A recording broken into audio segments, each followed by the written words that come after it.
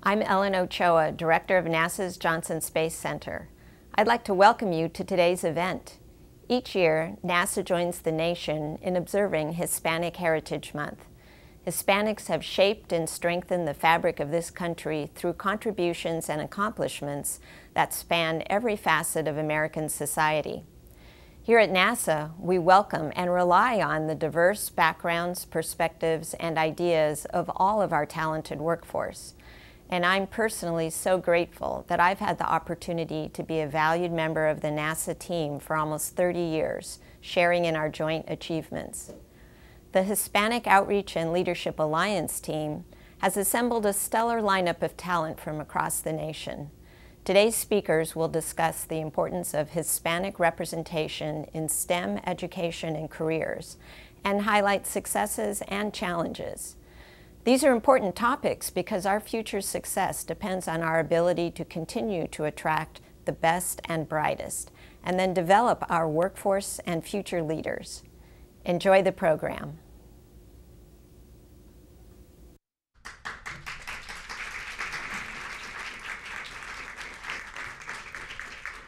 Good morning. Buenos dias.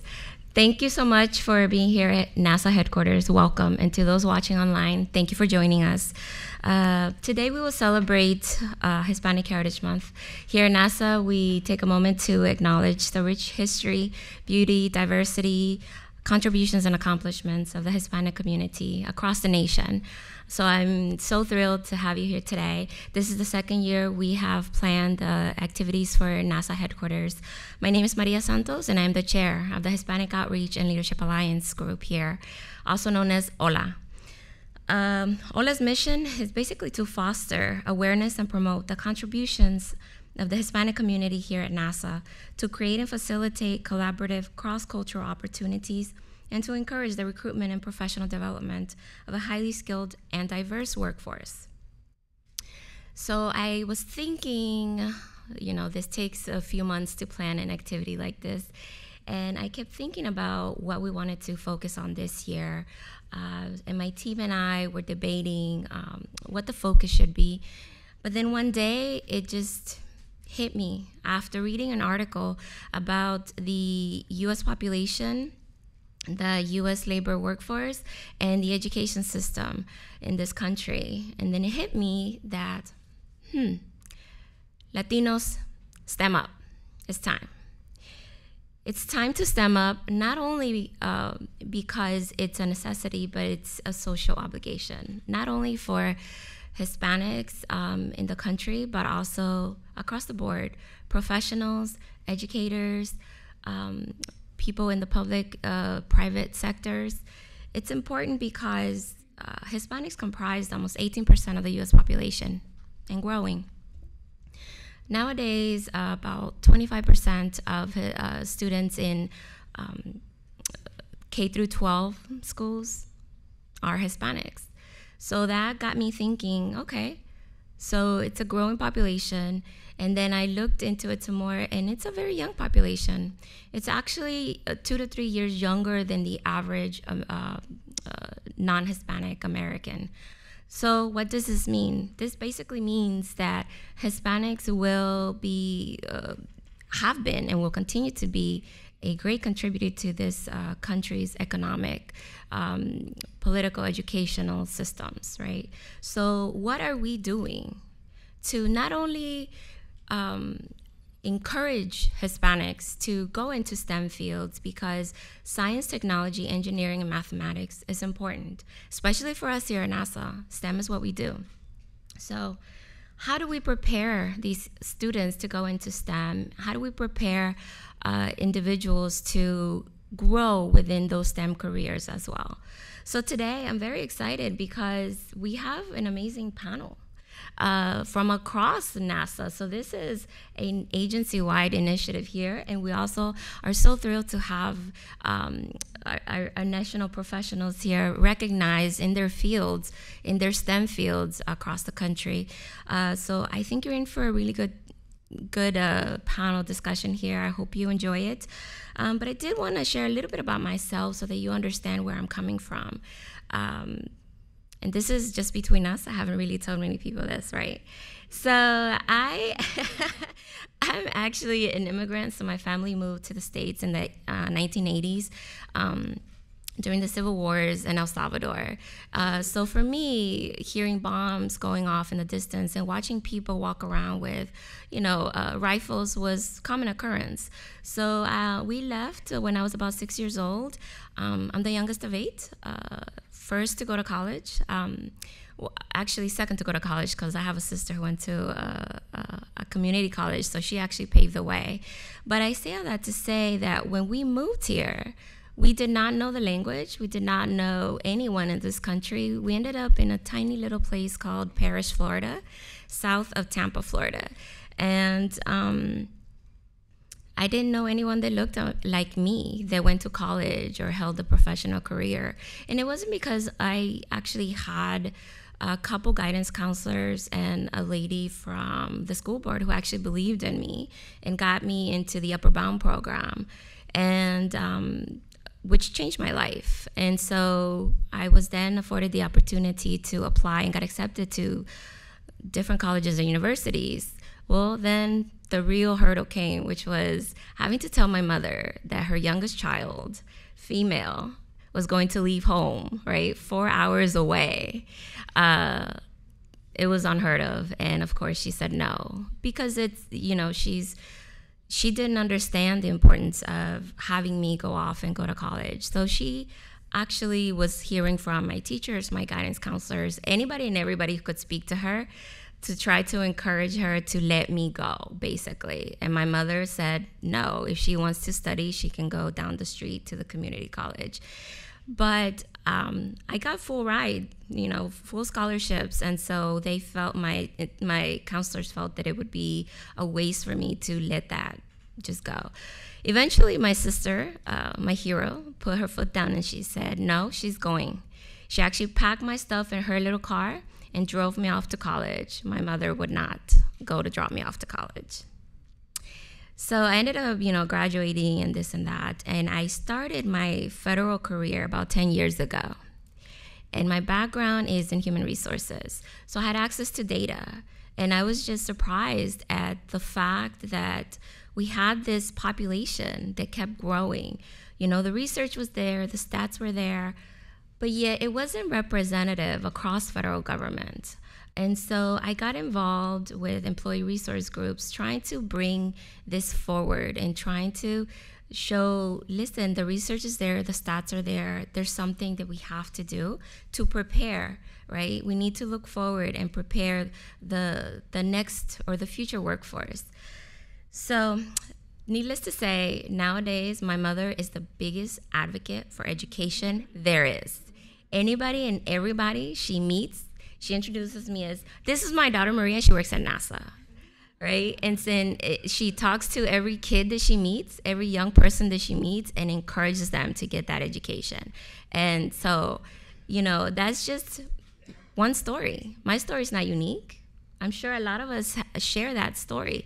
And I wanted to share it today because, like I said, it's not unique. It's pretty common within the Hispanic community, which is why we have to keep pushing for education, pushing for the importance of going into STEM fields, pushing for just preparation in general, not only within the Hispanic community, but across federal government, across this nation. Now, I'm so excited to have actually Mr. Elvis Cordova moderate this panel discussion for me today. I actually know Elvis on a personal level.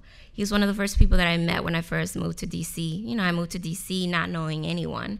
And I was just impressed. He has such energy, enthusiasm, always willing to go above and beyond to help his community. And so when I was looking for someone who could lead such a distinguished panel, I couldn't think of anybody better than Elvis. So let me share a little bit about Mr. Cordova. He was appointed by President Obama to serve in various leadership roles at the U.S. Department of Agriculture. He was most recently served as acting undersecretary at the U.S. Department of Agriculture, where he helped to strengthen and advance U.S. agricultural interests worth about $150 billion annually. He oversaw food labeling programs, including organic and biotechnology, international trade regulations, and expansion of regional food systems. He also serves as the White Task Force for Puerto Rico, focusing on building private partnerships. At USDA, he also focused on the development and implementation of outreach strategies to foster diversity, inclusion, and innovation, as well as boosting investments aimed at enhancing the delivery of agricultural education programs to underserved population. He became a federal employee when he entered the Presidential Management Fellow Program, and then eventually went to energy, where he worked on alternative energy, economic development, financial services, and congressional public affairs. Outside of federal government, he's been the vice president of public relations at Tolkien Media, director of public American programs at Self-Reliance Foundation, and a consultant for United Nations. So he's kind of a big deal. I'm excited that he's here. I do want to say, though, that we will have a question and answer portion later on. And we know we have a lot of people logging on online. So we encourage you to send in your questions. So later on, we will open it up. And please feel free to email your questions. We'll take about 2 or 3 questions. You can email them at hq-hola@mail.nasa.gov. I'm sure they'll put it up. Thank you. Again, hq-hola@mail.nasa.gov. And we will take those questions from our online audience. That being said, please join me in welcoming our moderator and our panelists for today.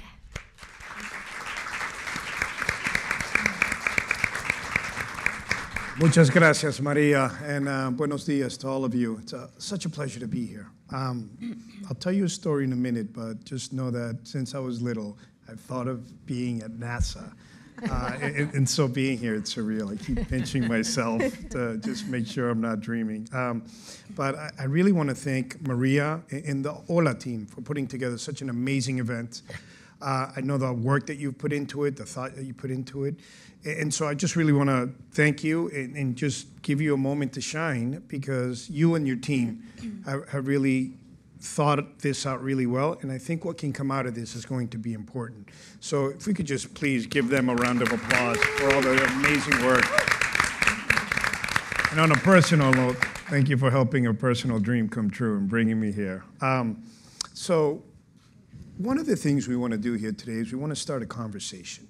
And we want this conversation to later lead to action. So what we do here today is going to be important, because it'll instill the thoughts that can take action later.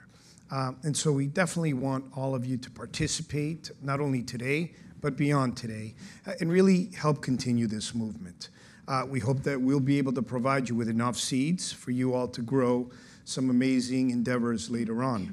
And what I want to do is I want to take a moment to recognize our panel and have them do small quick intros about the work that they're doing, because they're just absolutely stellar. No pun intended, and they're doing some amazing things. And I'd like to start off with Dr. Marla Perez-Davis, who's the Deputy Center Director for the NASA Glenn Research Center.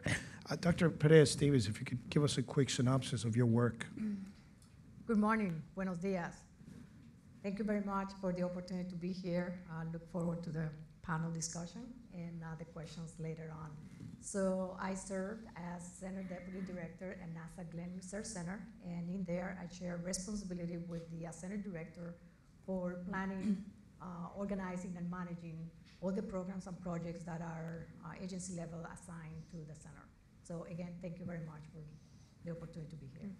Thank you, Dr. Perez-Davis.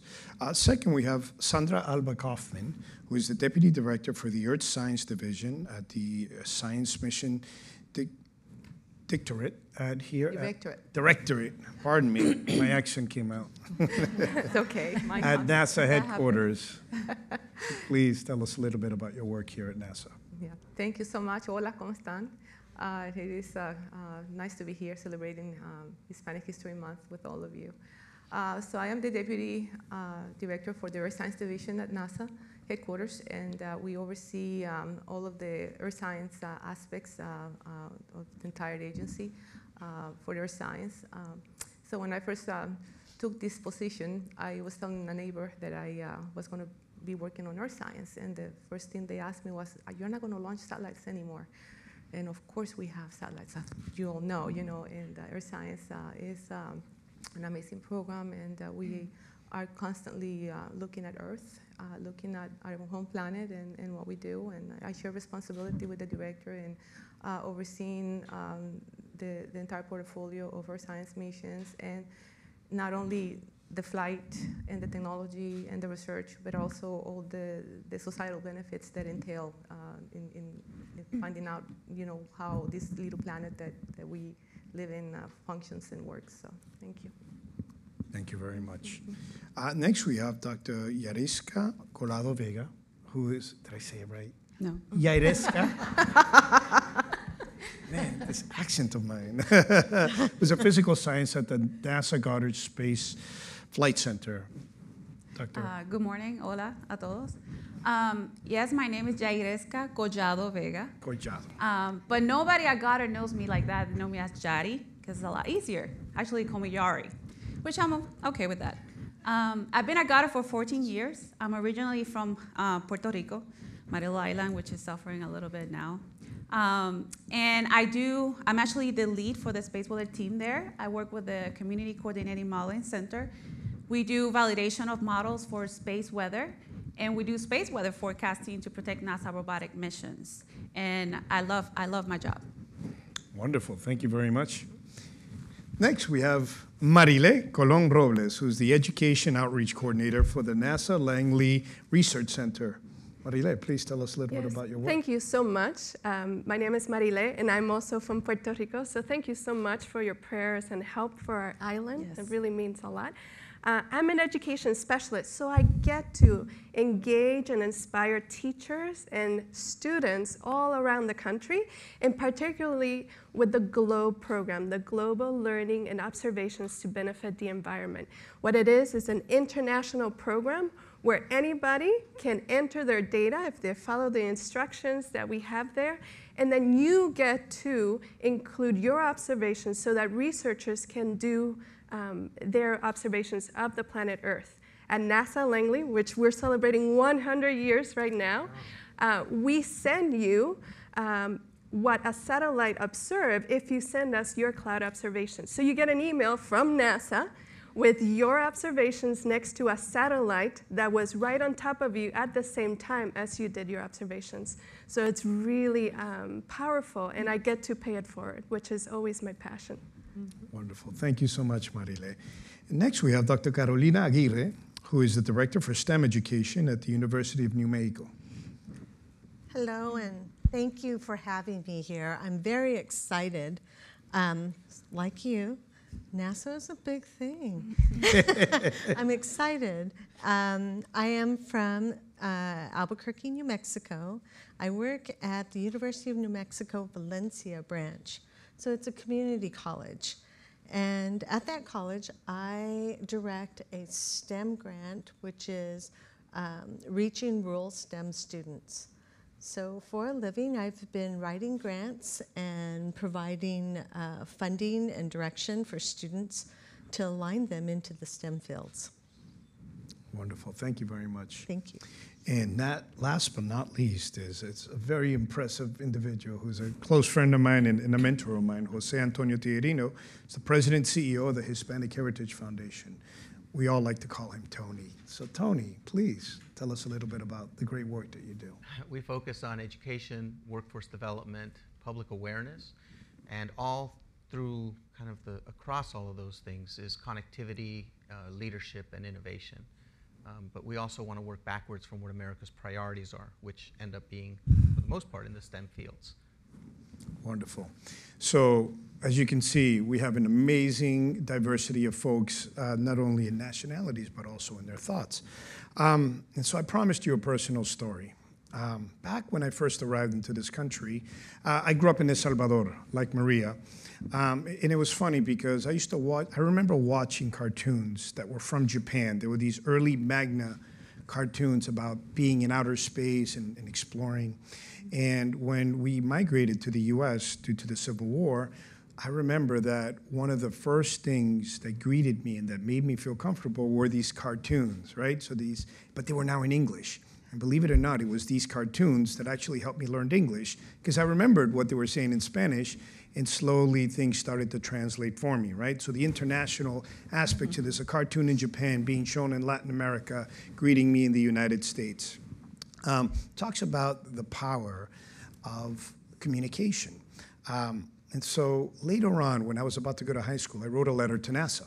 I said, hey, I want to be an astronaut, and I'm going to go to high school. Can you please tell me what courses I should take so I can prepare? And at the time, I got this form back, just a general form, and had checked off that said, NASA normally picks its astronauts from the scientific and military community, so we have no specific curriculum for you to follow. And I was like, what's a curriculum? I need to follow a curriculum. I need to go find a curriculum. I tell that story because there wasn't a clear path for me to take. That dream got deferred. My passion and interest in science and astronomy always remained, but I wasn't able to materialize it. And so I wanted to really use that example as saying that for young kids, it's really important for them to have that chispa, right? And for that to be nurtured, and for really a path forward to be developed. So that they can follow it. And particularly, I think, for Latinos, this is relevant. Latinos who immigrate to the United States, and for that case, all immigrants who immigrate to the United States are used to long journeys, are used to going into the unknown.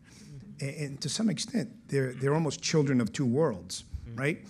In terms of the old country and the new country and adapting to that, but also the generations, right? Because the immigrants who come here and then have children here, their children are staying here. And so this generation of Latinos, what we tend to call the first generation of Latinos, is here to stay in the US, and we want to contribute, and we love the US. This is our homeland, right? But our parents, right, our language, our customs still harken back to this old world, right? So as Latinos, it's almost like we have in our cultural DNA, what it would take to partake in space exploration. And the STEM fields become very important because they begin to draw that out.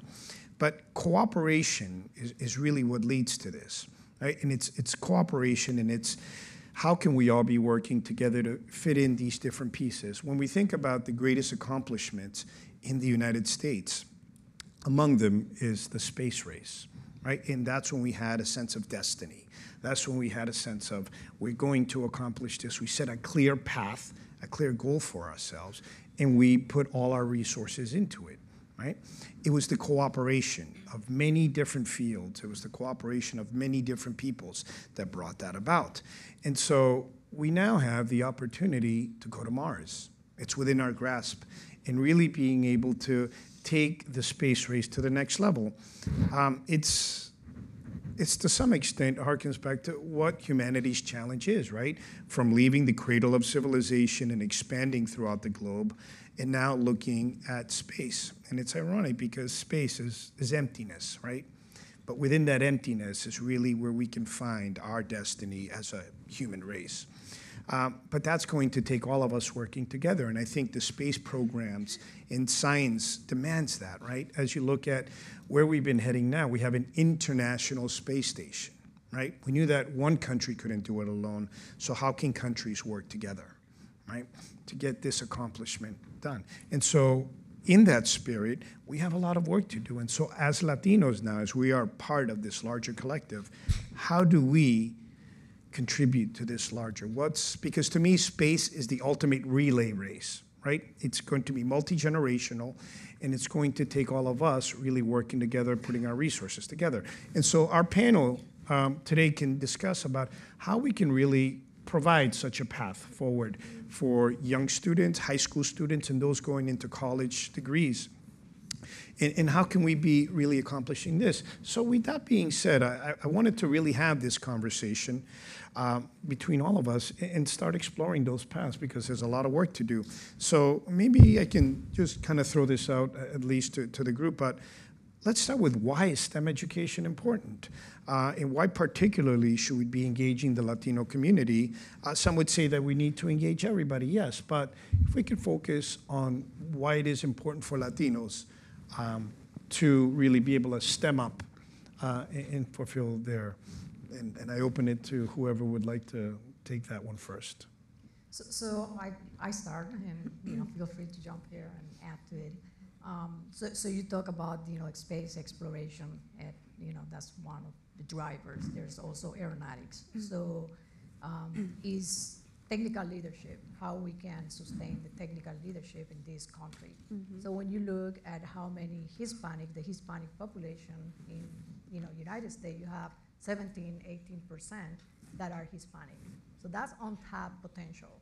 We have to find a way to tap that potential, because only 10% get to STEM. So that's a very small amount. So first of all, we have to retain that 10%, because 10% is what get out of the high education institutions. Some of them stay in the STEM field, some of them do not stay in the STEM field. So we do have a responsibility to tap that potential. Storytelling, I think we heard some stories this morning. I came from Puerto Rico, so I have my story too. But we have to use the power of the storytelling to really motivate and inspire that generation. That is possible, that can be done. Take words, but again, you mentioned that they're used to challenges. It's not like they don't know the challenge, but we have to provide the opportunities to really untap that potential. I also want to say, like she said, the storytelling is very important. As a scientist, when I do a presentation, I want to say what is my science is and explain it, but I also want to say who I am so people can connect with me in a different level. And that also started when I always did education outreach because I really love it. And one of the things that I always say is where I'm from. And I usually say something in Spanish, to get the conversation going. And one time in one of the presentations, this small kid came to me, a female, and she said, "Wow, I didn't know I could become a scientist." And that for me actually hit my heart, because she was telling me that I made an imprint on her. I made that change on her mind. And it has to do also by the culture that they come up. I had a very supportive family, which I'm very blessed for, but I did have people around me saying, "You're not going to get to NASA. You're not going to work for NASA. You're not going to be a scientist. Look at you." Because they have these stereotypes in their minds, and they let that clear the path when, you don't have to change who you are to actually do what you love. So that's part of the whole idea. Get the story going so the kids actually understand where you come from, how you became what you are, and they can also do it. I have to say that kids cannot be what they cannot see, too. And so we have to be role models. And, female Hispanic, of course, I like to show the girls that it can be done. And I always, Hispanics are the fastest growing community in the United States. And like Marla was saying, it's an untapped potential. It's a lot of girls who say, well, I'm female, I'm Hispanic, and maybe I cannot aspire to be, a scientist or an engineer. Mm-hmm. And I have made it my life mission to really encourage and empower all of these girls in particular in Hispanic communities, that they really can be whoever they want to be if they put forth the effort. It's not easy. I come from Costa Rica. I also immigrated to the United States, and it wasn't easy. It took me 7 years path through college. It was very hard, but I did it. And by sharing the storytelling, sharing the stories, and how I was able to accomplish the dreams that I had, it is a way for these girls. And I have had so many girls come and said, I didn't know that I could. And I'm already trying, and I'm going to stick the path, and I'm going to continue putting forth the effort. So it's always very rewarding when you hear those kind of messages back, that whatever little seeds that you're planting out there are taking root and they're going to grow. And we have to start with the elementary school. I think that's where you plant those seeds. I got it inspired to to work on the space program when I was 7 years old. And I mean, 7 years old, 5 years old, I don't know. We know what we want at that age. So we have to plant those seeds then, and then slowly nurture them so they can grow and develop into beautiful blooming flowers and everything. Yeah. You know, why do we Answer that question? Please, yes. Because I look at it as two big areas.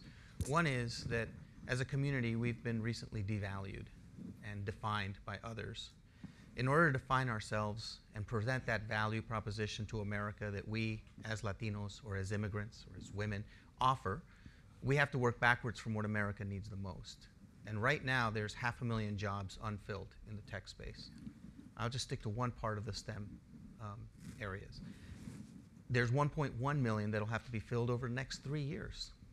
So as much as Latinos traditionally have always answered the call in terms of jobs that need to be done in America, we'll fight your wars, we'll build your bridges, we'll build your homes, we'll take care of your children, we'll pick your food, we'll serve your food.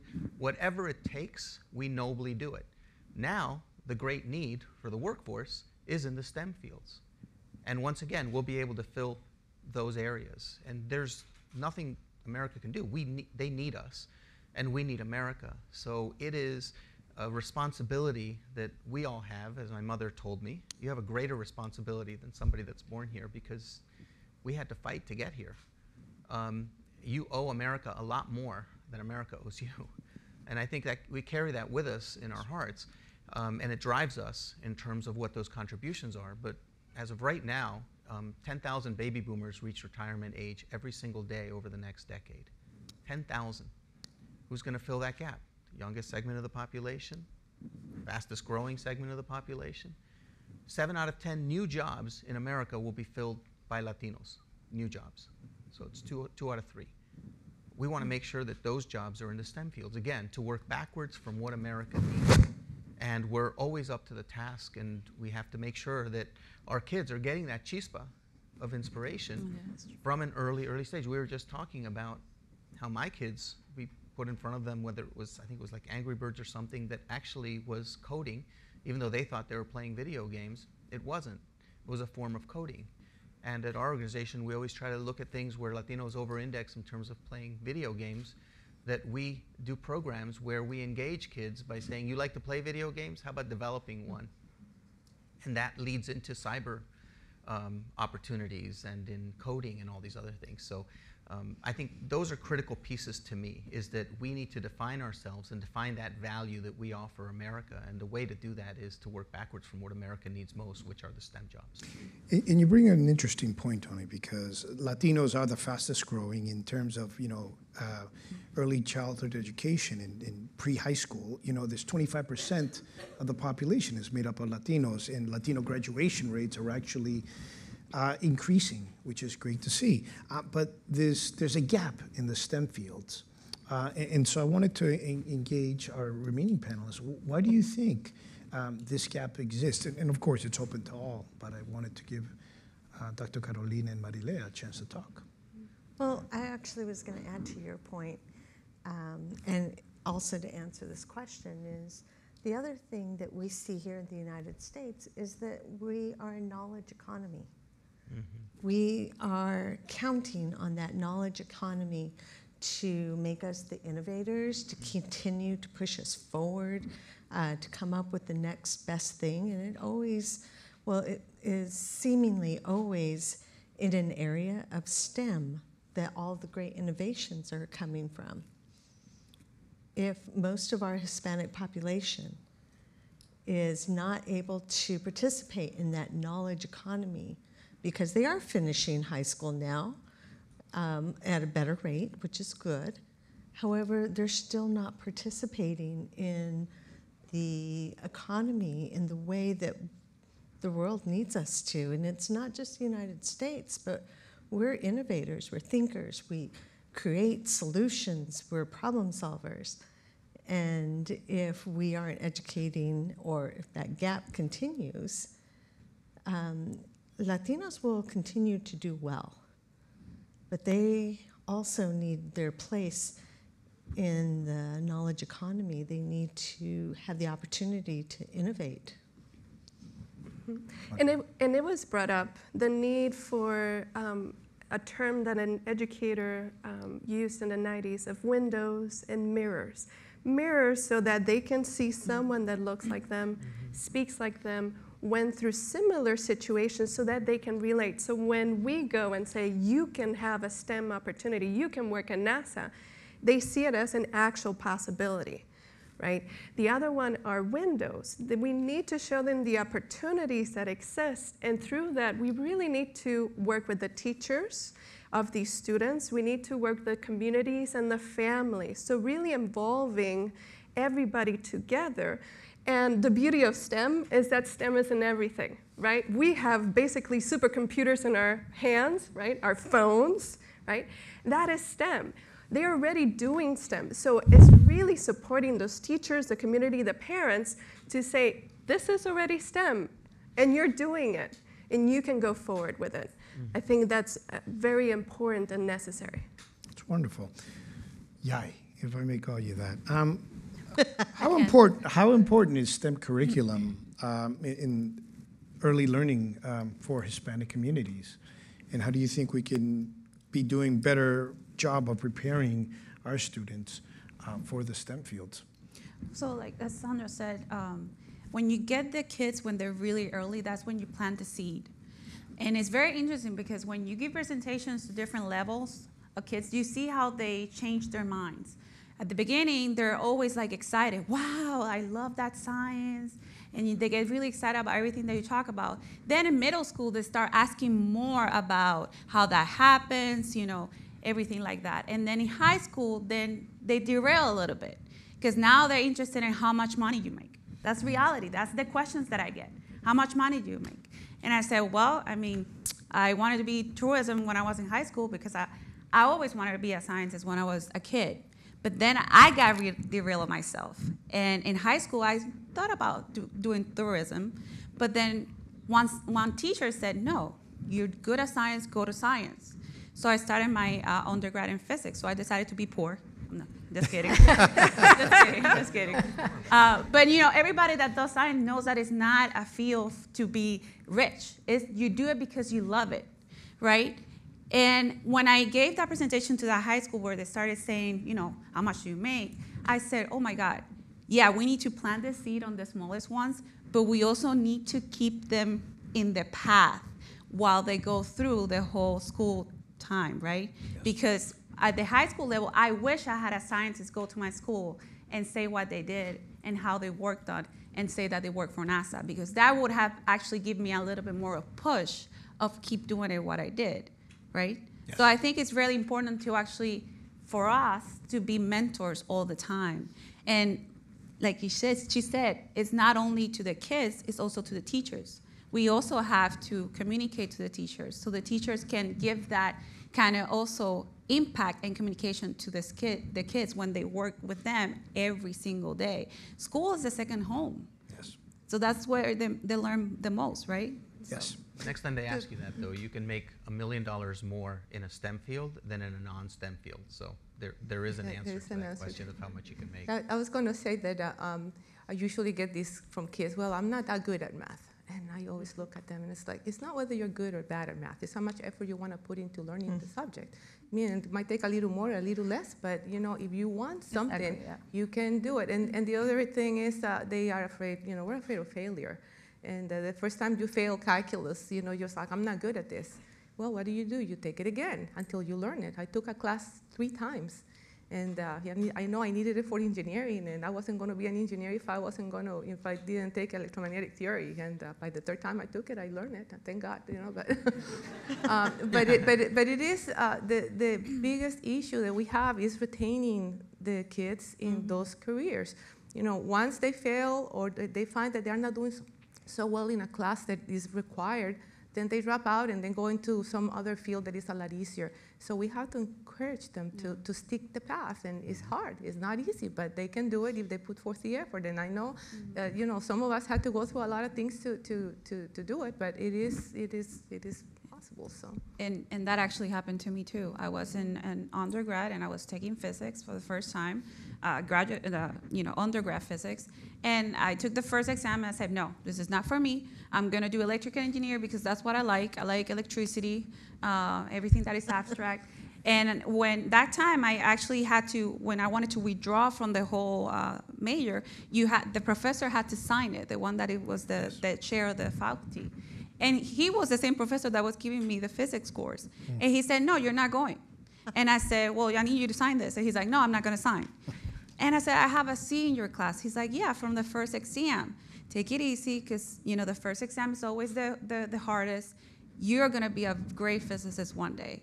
And that was a turn-on point for me, because if he hadn't done that, who knows where I would end up.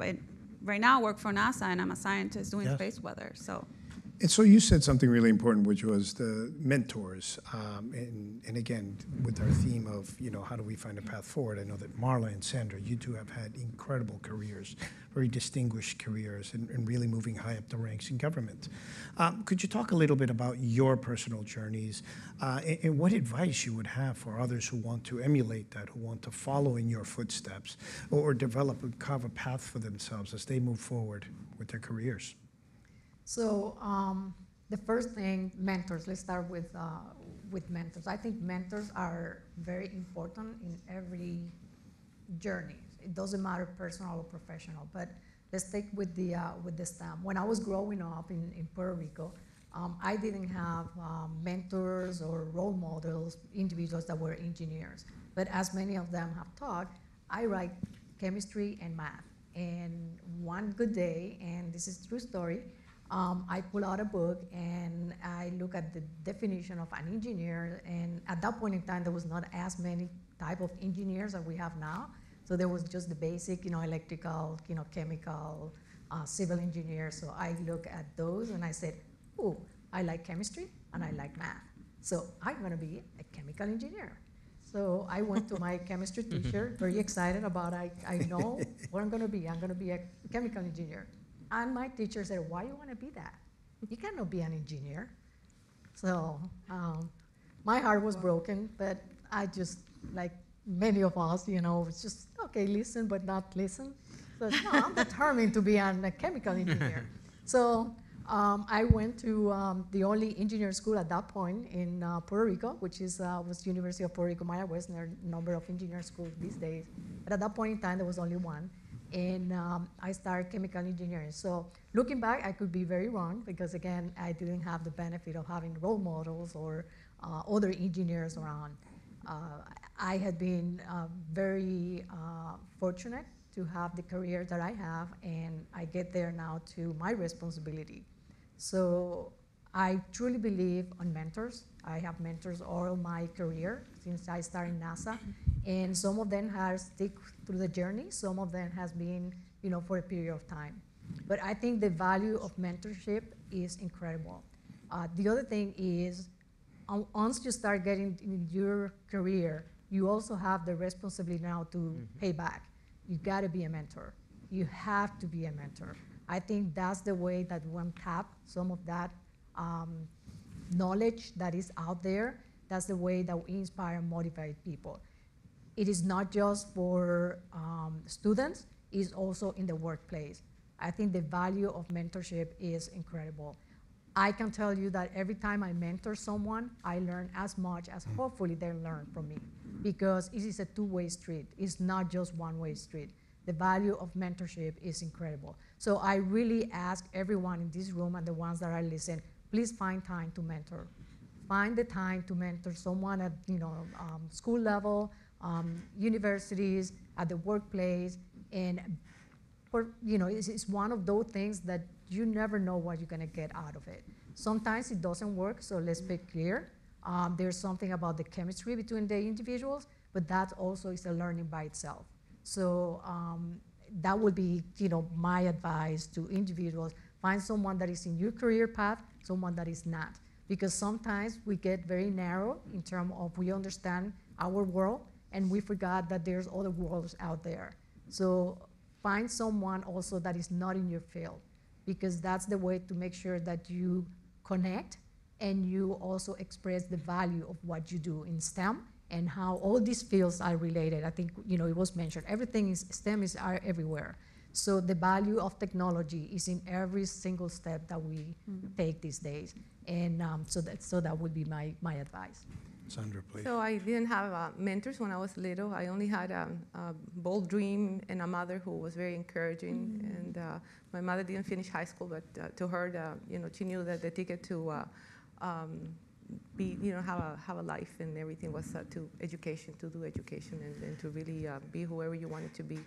And when I told her I wanted to go to the moon, and she says, sure, you know, put your mind to it. And she never told me I couldn't. You know? So I tried to go to the moon. I never went to the moon, of course. But you know, the only time when I first had somebody who could be a mentor or potential mentor was a high school math teacher. And I had a conversation with her, and you know, I liked math, and it wasn't that I was good at it, I just worked hard. And she said, you know, you ought to look at studying engineering. And she says, I tried and I couldn't because, you know, I'm a woman and whatever, but maybe nowadays you can. Well, when I graduated and went to college, I sort of happened what Marla happened. They told me I couldn't be an engineer because I was a woman. So, you know, I spent, they let me study industrial engineering, which it was still engineering, but and they said it was the ladylike engineering because there were 4 girls in the program. But I still wanted to study electrical, and you know, after doing a little research as to the various disciplines and everything, I was bound and determined that I wanted to be an electrical engineer. So I tried to transfer it a couple of times, and they still turned me down. So my heart was broken, like Marla's, and that's when I decided to come to the States. And you know, I threw away basically 7 semesters of education I had had in Costa Rica. And I changed majors, and I finally graduated with a double major, electrical engineering and physics. And you know, it took me 7 years to start the path, you know. But, you know, I've always tried to find mentors. I've always tried to seek out the help of others. You have to speak up. If you need help, you cannot, you know, people don't know that you need help. If you need help, go and ask for the help. You know, people don't read minds. And also, you know, mentors are not there waiting for mentees to come to them. You know, go and ask people. And I've always tried to have more than one mentor, and the best mentors that I have ever had are the mentors that are listening to me, that are really trying to extract my thoughts and not tell me what to do, but they help me figure it out on my own how I'm going to do things my own way. And you know, so and I also like to mentor people now that I have. That I mean, you know, I've grown up, I guess, in my career, and you know, I have so many years here, and you know, the up-and-coming generation, and I try to kind of do the same thing that my older mentors did. You know, listen to them and try to ask them questions so they can figure out their own path. You know, because it's not what I tell them to do that is going to make or break them. It's what they figured out how they're going to proceed on their own. But mentorship, mentoring is so important, and asking for help. If you don't know something, go and ask for help. I mean, there is more than, you know, there are a lot of angels out there who are willing to help you succeed and help you with whatever, you know, things that you need. So don't stop asking questions, and don't stop seeking mentors. And I know, Tony, you wanted to chime in on that, and what I wanted to do was also present an additional question for you and Marile in terms of the work that you do at Hispanic Heritage Foundation deals a lot with these competitions, right? Coding competition and STEM. So I wanted you to also comment on, you know, how important are these, and how are they engaging that next generation and inspiring them and opening doors for them? So the first thing is, going back to the role model thing, it's really important that we also promote young role models. There's a young woman named Sofia Sanchez Maez, who is now actually at JPL, even though she's a junior in college, and she's working there. She was coded for the Mars rover at 16 years old. She developed, I think, the most efficient way of turning algae into a biofuel that's ever been done when she was like 14 years old out of Las Cruces, New Mexico. So Sofia, to me, is more important than anyone to be a role model, because she's currently still a teenager, and having a huge impact through our organization. When we awarded her with the Youth Award, part of it was sending out a public awareness campaign based on her accomplishments and on her radiating that possibilities that everyone can have through a natural curiosity. So I remember setting up a panel, and I had Ellen Ochoa on the panel, and I had Sophia. And at that time, I think she was 17, and Ellen Ochoa, of course, as accomplished as you can get. And it was interesting as she walked up and said, you know, you're my role model. And I said, you know, it's even more important that you're somebody's role model right now because of everything that she's accomplished. We work that into our programs. So for instance, Aleida Olvera, who's a sophomore, just started her sophomore year at Georgetown in computer science, and is also focusing on cyber security. This young lady is from Rio Grande Valley, received our fellowship for the video gaming, then received our youth award, brought her up to Washington, D.C., and she wants to do policy, kind of STEM policy and computer science policy. Well, she's teaching our Code as a Second Language program in the D.C. area at 18 years old. And she's the one that's going for the different schools and introducing kids to coding. So it's really important that programmatically that you're out there pushing the STEM fields as a viable option for youth. And a lot of times it's really important that you have somebody that's near their age. As much as you appreciate a male 70-year-old ex-engineer teaching a 15-year-old girl, I think it's more important to have a 19, 20, 21-year-old young woman teaching the girls about STEM. And that's the importance of all of you too, being Latina, to have that resonate. The other thing that we're doing, and I have to give credit to Jasmine right there, Zamorano, who's oversees our programs. I mean, she just developed this program where we go into 15 different communities, and the kids actually can hack a career in STEM and work with experts like some of you and with a curriculum to actually work through what their career looked like. So all of you are now going to be hit on to be part of this program. And young people actually work through what that career would look like. And it really lays out a path, but they then get to go back and do research and see what those careers would be like. And I'm hearing that a lot in terms of the exposure that you had. Luckily, you were cabezaduros and just went ahead after somebody was trying to discourage you. But we want to make sure to encourage, and all of you play such a significant role in doing that. And this is a great segue because these competitions give students and the teachers an opportunity of what it looks in real life. You can't really aspire to be a scientist if you don't see what it is like. You can't aspire to be an engineer, especially when you're in high school, if you don't see what it's like.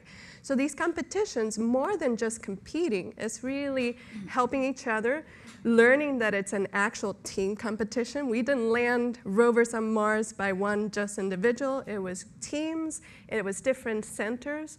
So it really brings that opportunity to the forefront, and also makes them more secure that they can actually do it and see other people, role models. They can become role models themselves, right? One of my teachers calls it a co-opetition.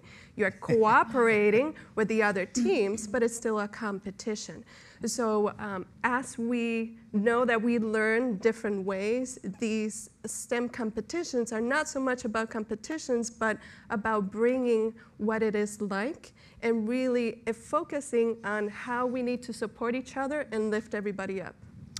You know, time really does fly when you're having fun, and I know that we're reaching the end of this particular segment before we have some questions from the audience and those watching on the live stream, but I wanted to give that last question to Yari and Carolina, and I know that Yari, you were the co-host for the solar eclipse television program that NASA put together. And I wanted to focus in on the communication piece, and also Carolina, right? How can we be using these different methods of communication to be doing better outreach, to inspiring folks, and to just think of new ways of really being able to engage a young public and a public that maybe had not thought about science and saying, whoa, I can be part of this. If you could talk a little bit about that, please. I would actually like to piggyback on what you said earlier as far as being present and being just a person that is very approachable, that students can talk to and so forth. I find that with a lot of the university students, when they come across a class that they are now struggling with, oh, I guess science wasn't meant for me. They don't hear enough how many times an accomplished scientist had to take a class over, you know, how many parties they may have missed, how much work they didn't get to do. And the real issue is many of the students that I work with, it's a trade-off. If I am putting this much time and energy into my school, how do I have time and energy for this part-time job that I absolutely need because I don't have gas in my car? I cannot get to school without gas in my car. So I see that students are trying to balance these items, and so I think that the communication to them is extremely important, and the trust, it's not only to the students but to their parents.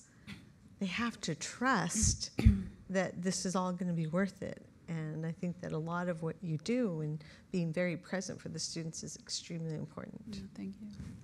And it's a different environment, right? High school is very different than you go to college. And I mean, it's like the trade-off of the work that you have to do is super different. And some kids just get shocked by that. And they have to understand that you have to work hard to do what you really love to do. Talking about the eclipse, one of the things that was that I did very innocently, but I really wanted people to know that I was from Puerto Rico. I actually wore a t-shirt that was from my university, and it had the logo of the University of Puerto Rico, Mayagüez. And the thing is that I innocently, right, I thought, oh yeah, the university is going to find out in a couple days that I wore the shirt. While I was there doing the TV show, my phone didn't stop vibrating. And it was all people from Mayagüez sending texts to friends that knew me, and then my friends were texting me, and like my Facebook account was, you know, bombarded with posts, and it was amazing. And I thought, wow, I knew that it was going to be an impact, but I didn't expect it to be that big. And it's because I took the opportunity that I had being in a TV show, right, to say, I am here, you can also be here. But like I said, it was an amazing and unexpected reaction. Oh, wonderful. Well, we definitely want to give the audience, both here and watching on live stream, to be able to participate in this conversation. So there's a mic going around. If there are any questions, if you could please raise your hand, and we'll make sure that the mic goes to you. And if there, I see one in the back. Hi, and thank you again for the panel. It was very, very interesting. I want to follow up on a couple of things that you've all mentioned, and specifically Tony making the point of the $1 million job on STEMs. I think it's important, and I want your opinion, to give kids choices. So it was very interesting how Elvis asked NASA, what do I need to do? And you got an answer saying, well, you need to follow a curriculum, and you had no idea what a curriculum was. And I know NASA has a website of careers. What is your opinion on when you're doing these presentations to kids to provide them with a wide array of options that range from just doing like a 2-year tech all the way through PhDs? Because in each of those steps, you have you can tap into different workforces. And so maybe a PhD is not for everybody, and maybe a 2-year degree is not for everybody. But when they have their eye on NASA, what is the range that they can access to get a job? Because the question that you get in high school, how much money am I going to make? It's a very real question. Kids are going to have to pay for college. If they want to go to college, is it worth it? I am a scientist. I'm a PhD, and I find it sometimes hard to encourage, especially young women, to pursue a PhD. And I'm compelled to tell them what are the challenges they're going to find. And I think if a person is really, truly inspired, and that is what they want to do, they will follow their dream. But I find it that we need to be honest with them and let them know, look, these are the challenges that you're going to find. You're not going to be rich, you're not going to be poor, but this is your spectrum. So I want to hear your opinion on what are the dangers or what are the pros and cons between of starting to give kids this information. like you said, there's pros and cons, right, to telling the information about its challenges. Like when you say, a kid say, I want to be a scientist, then you have to tell them that you need a PhD to be a scientist. And probably you'll be at school longer than if you want to be an engineer. But you also have to give them that diverse, curriculum. Like you want to be scientists, then yes, you can do this. But also, you can also do some kind of scientist. You do a lot of math. Like you give them that kind of like introduction to the reality of things, right?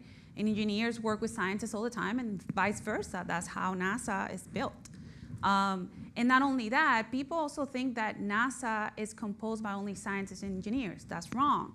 There's a lot of business administration people here, and a lot of people don't know that. And that's also another opportunity for them to come to work with NASA. Without people controlling and having that kind of ability to do the management of the projects, scientists and engineers won't be able to put things out there, right? We need everybody working together. I also tell them my story. Like it wasn't, I left my island to come here to do my PhD, and I had a master's, physics master's from University of Puerto Rico. But I wanted to be a scientist, so I had to have my PhD. So I had to leave my island. Not only that, I had to go back and forth because I was in a program. And every time I did that, I had to rent furniture, move around all the time. So it wasn't an easy journey. So I think, like I said, being personal, tell them your own journey so they know it's not going to be easy, and also give them that diverse curriculum. Like you can be all of this to work for NASA. I think it helps. Can I answer that too? I have to go back to my own kids, because you want to treat these kids and give them the same advice that you will give your own kids. I have 2 boys, and my oldest son is on his 3rd year on his PhD, and he has an undergraduate in psychology, and when he said that he was going to be a psychologist, we just my husband is a physicist and I'm an engineer, but he decided he doesn't want to be a doctor, and we tried to give him the best honest advice that we could. It wasn't going to be easy. If he really wanted to do something with psychology, he had to go for an advanced degree, and this is what you do.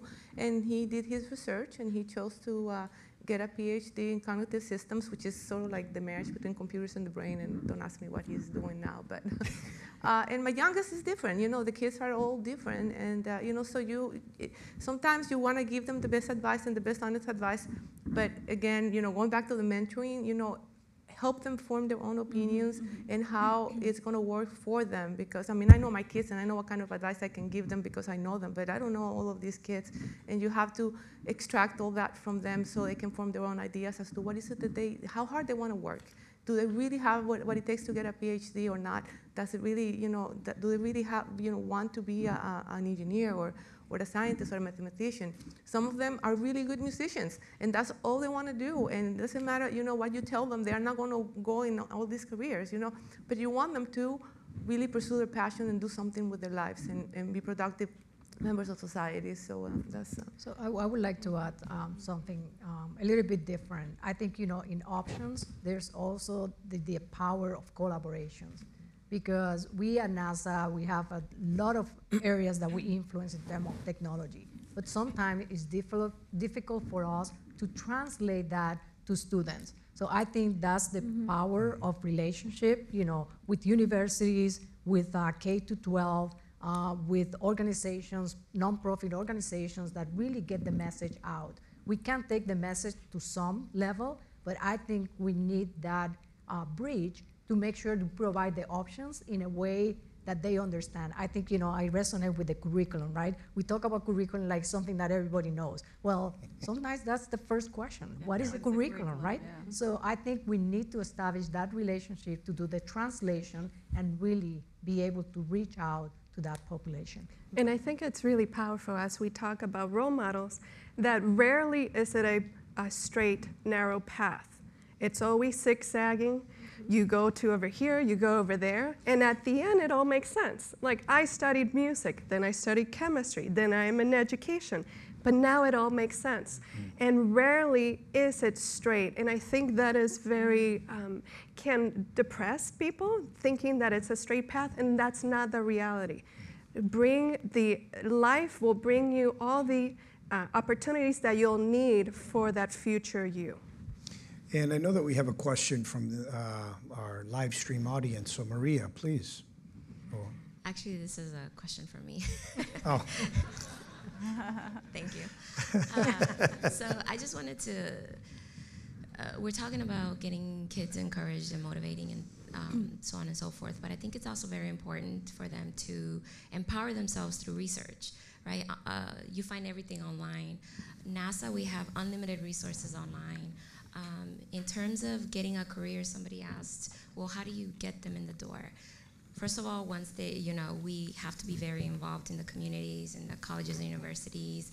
We have to be planting those seeds and harvest so that we can then harvest them, right?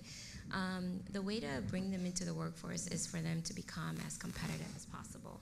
So just empower yourself through research, find out what it takes to obtain a job, learn about our different centers, the different opportunities we have. We have opportunities across the board, from administration to science, engineering, from A through Z, we have careers. So yes, you can be a scientist, yes, you can be an engineer, but you can also be an accountant, you can be a procurement analyst, you can be so on and so forth, you know what I mean?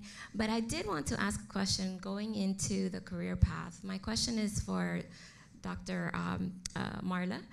So once you have those individuals in the career pipeline, you as the deputy director of our Glenn Research Center, what do you look for when you're looking for talent, for workforce? Mm-hmm. How do you cultivate those employees? How do you grow your workforce? So that's an excellent question. One thing is bringing people, right? We talk about that untapped potential. We bring the potential here, so now we have a responsibility to make sure that we provide that career growth. So a couple of things that we haven't talked about: diversity and inclusion. We talk a lot about diversity, that's great, but we also have to take steps toward inclusion. And that's where really you develop the people's skills and knowledge. So there's two ways treated again here. One is the organization has the responsibility to foster diversity and inclusion, an environment that really promote and foster, you gotta develop yourself. And then there's the individual responsibility. Sometimes, we get the same way like we're going through high school, it's like a cycle. We get discouraged. There's frustration in the workplace. It's not like you get in the workplace and everything is great.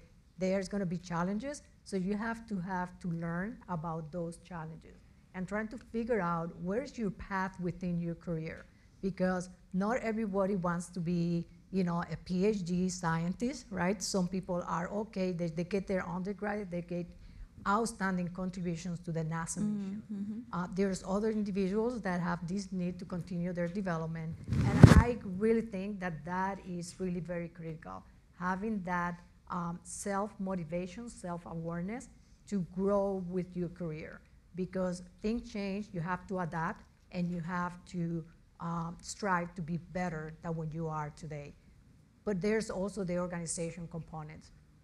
Anyone that has a position also is in a leadership position. As a leader, you have to make sure that you recognize that you also influence the environment. And you have to have an environment that is inclusive. You have to have an environment that you reward people for their development. I think that's how we make sure that we continue the career development. So it's both ways, individual and organization. Thank you, and I know that we have an online question. Yes, good morning. So we've had some really good comments on there that we're happy to share with you, but one particular question is for the entire panel, but in particular for Dr. Carolina. What would be your advice for young people who find that they have family pressure to stay near their other family? Because as Latinos and immigrants in general, we culturally experience pressure to stay near our families regardless of local opportunity. And this came in from Doris online. Thank you. That's a very real and daily occurrence at the campus that I work at, and that actually at all of the campuses that I've been on, is it is a big, scary world, and if you're coming from a family or community where resources are scarce. And I know that is the case with everyone here speaking and hearing about your stories, but from a rural community, when your presence is needed nearby to assist the family or to be part of that community while you're going to school, there's a lot of pressure on these students. And the thought of leaving the state to go to an internship, even to be gone for a whole summer, that is a very big ordeal for the family, because they may not have the funds to purchase even clothing and airline tickets so that you can participate in the internship.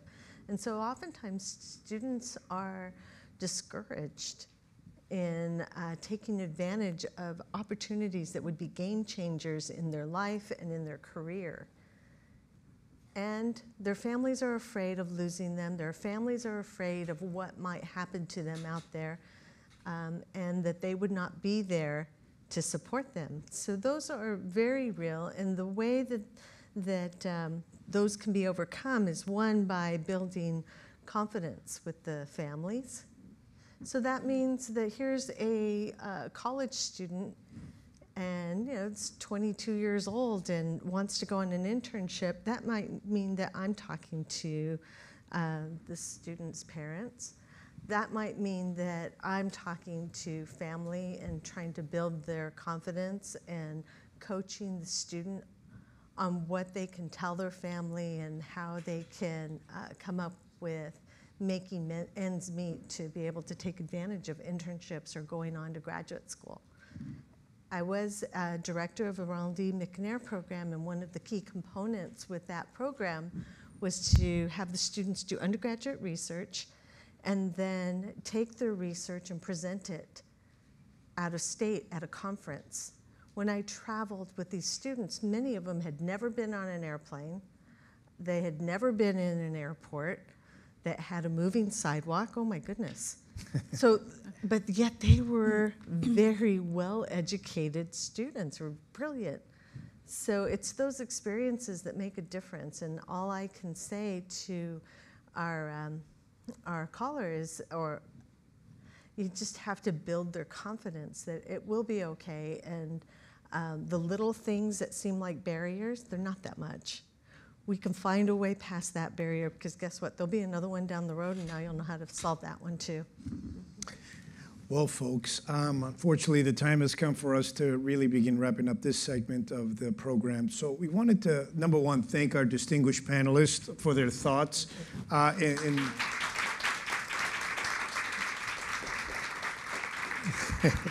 Their time and dedication. You all are amazing heroes, and I applaud you for the work that you're doing and continue. And for the rest of us here, how can we really stem up, right? What can we be doing to help each other out? What can we be doing to inspire each other? And what can we be really doing to keep on dreaming, right? Because dreams do come true.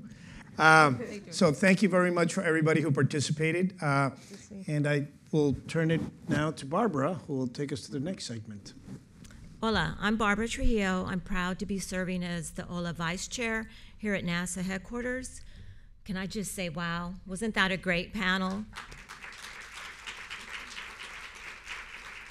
I just want to thank you for sharing your expertise, your passion. You can feel the passion in answering your questions and talking about your stories, and to support the Latino STEM Up. I know that I'm inspired by your accomplishments. I came from Las Cruces, New Mexico, and I made it to NASA too.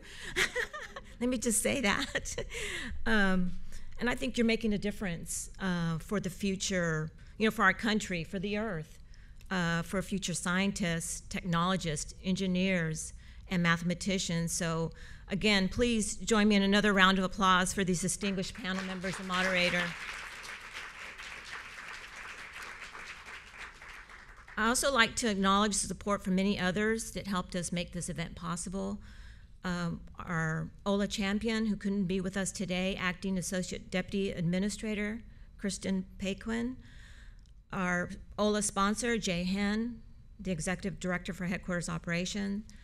Crystal Moten, our Director for Equal Opportunity and Diversity Management Division, and her staff, the media teams from headquarters and from Goddard, the Office of Communications, the graphics team, and many other volunteers that stepped up to help us. And I'd be remiss if I wouldn't thank Maria Santos, our HOLA chair, for her vision and leadership, and for all the other HOLA members that were here to support us. So next, I'd like to bring Crystal. She is going to present to the moderator and our panel members a token of our appreciation.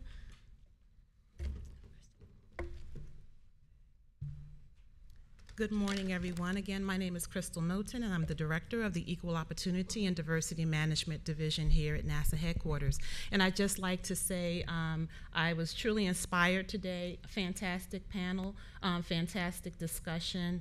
You all touched on so many areas that we can all glean some knowledge and insight, inspiration to take us forward to engage our young people. So thank you very, very much for your presence. We really appreciate you today. Thank you so much. And so I have the pleasure of presenting a token of our appreciation. I'm going to read the inscription, and we'll be presenting them to you all. And I understand I'm going to present, and then the panel will step from the stage. So it reads, "For your exceptional contribution and participation in the Hispanic Outreach and Leadership Alliance celebration of Hispanic Heritage Month at NASA headquarters, October 12, 2017. It's signed by our Executive Director, Mr. J.M. Henn, Office of Headquarters Operations, NASA." So, and Jay could not be here today. Again, we appreciate you, and we just want to give you a token of our appreciation. So you all will receive one of these. Can everyone see it?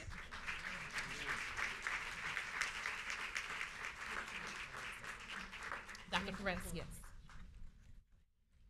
Thank you so much. Thank you. And we have carrying cases for these fantastic, phenomenal montages for you as well. Thank you so much.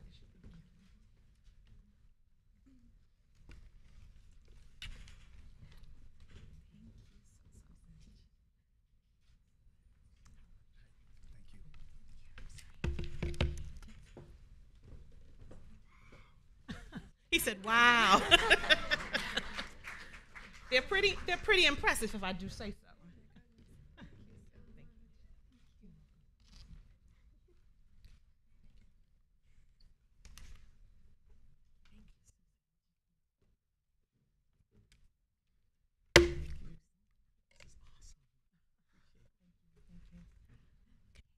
Thank you again.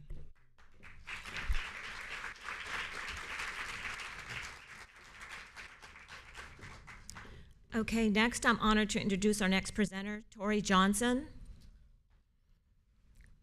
Tori is an activity manager in the Office of Education, Minority University Research and Education Project. He is coming to us from Goddard Space Flight Center. Tori?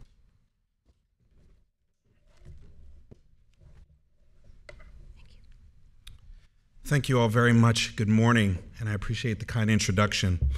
Today I'll be bringing some remarks on behalf of Mr. Mike Kincaid, the Acting Associate Administrator for the Office of Education, and Ms. Joletta Patrick, the Director for Minority University Research and Education Project.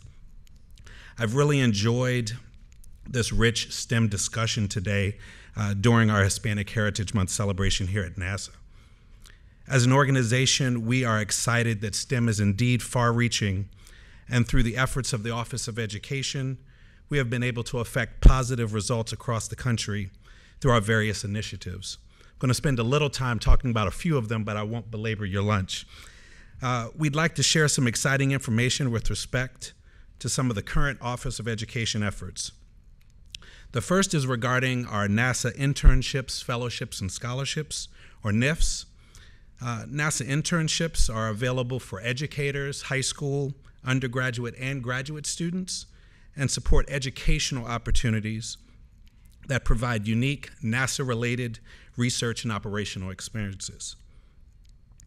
NASA fellowships are competitive awards to support independently conceived or designed research or senior design projects by highly qualified faculty, undergraduate and graduate students in disciplines needed to advance NASA's missions.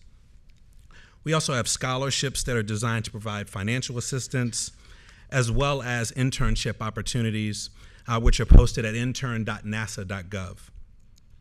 Intern applications for the spring session for 2018 are due next week, and the open session for summer 2018 begins on the 18th of October. So please share these opportunities with your friends and family and apply again at intern.nasa.gov. A second critical component of the Office of Education is the Minority University Research and Education Project, or MIREP. Through MIREP activities, NASA supports historically black colleges and universities, Hispanic serving institutions, Asian American and Native American Pacific Islander serving institutions, tribal colleges and universities, and other minority serving institutions through multi-year research grants.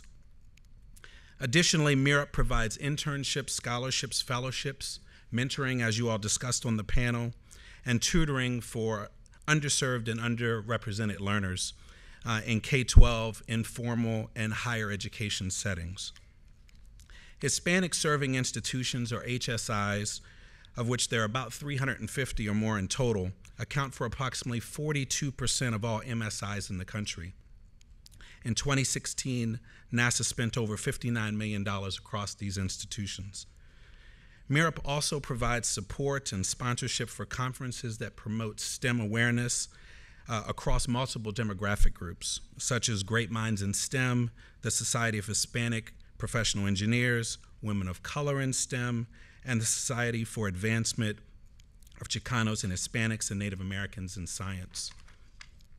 An example of a dynamic NASA activity intersecting with the largest R1 institution serving a predominantly Hispanic student population can be found in the University of Texas, El Paso, and MIREP Institutional Research Opportunity Center for Space Exploration and Technology Research.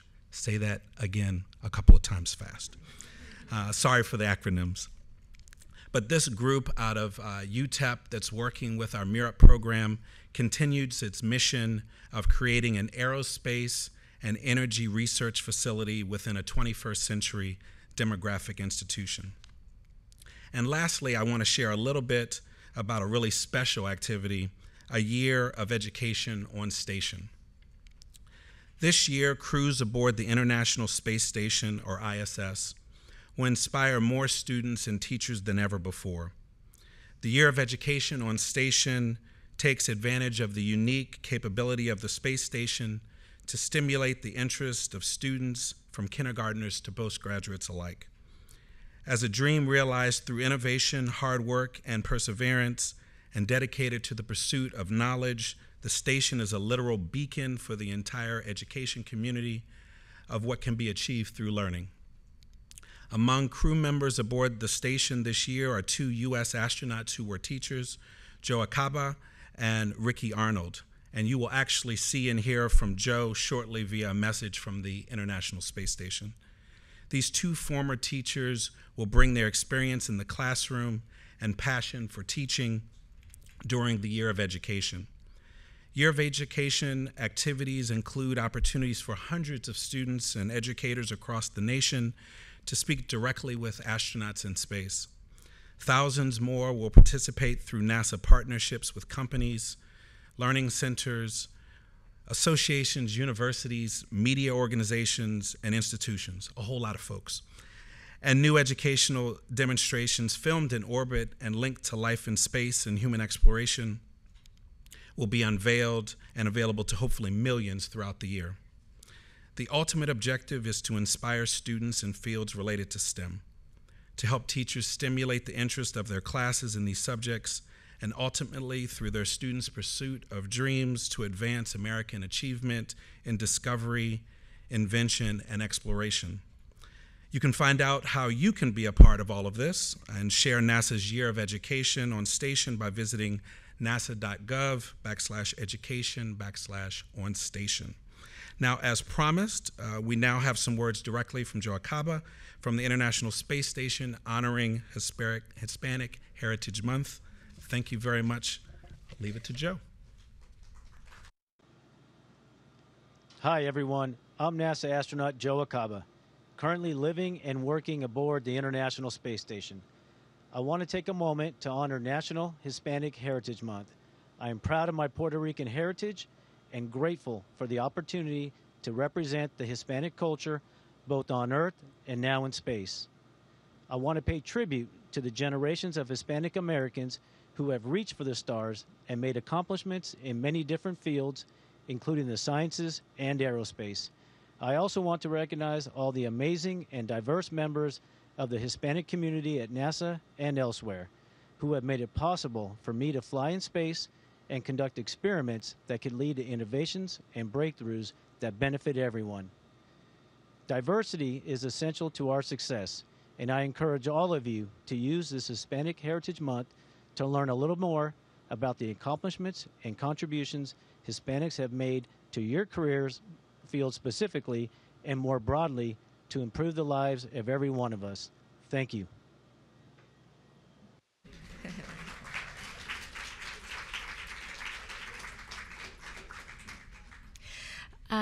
I just wanted to say again, thank you so much for spending your morning with us. Our current acting administrator unfortunately could not be here with us today, but he did want to say a few remarks.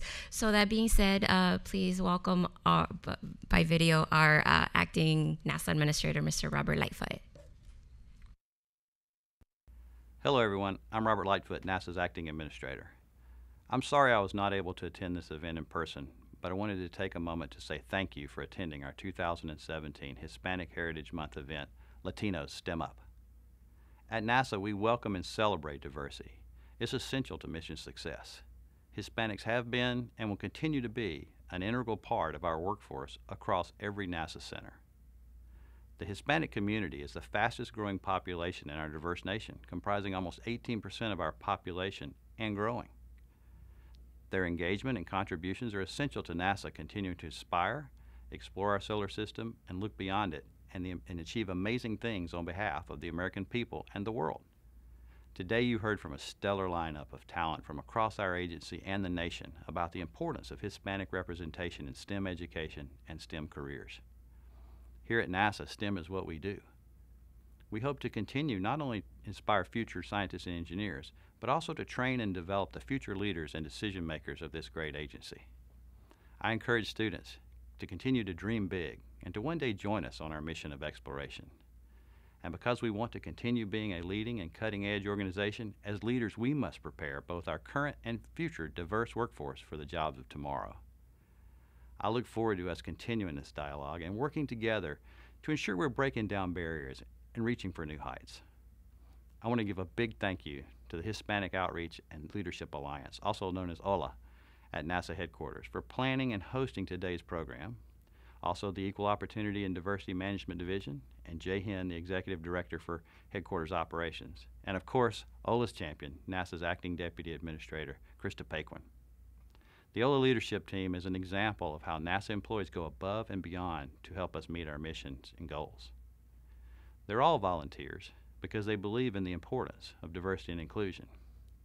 I thank HOLA and the other employee research groups across our entire agency who work tirelessly to plan events and special programs and serve as advisors to senior leaders like me. Their efforts directly contribute to NASA being a great place to work. Thank you all for what you do.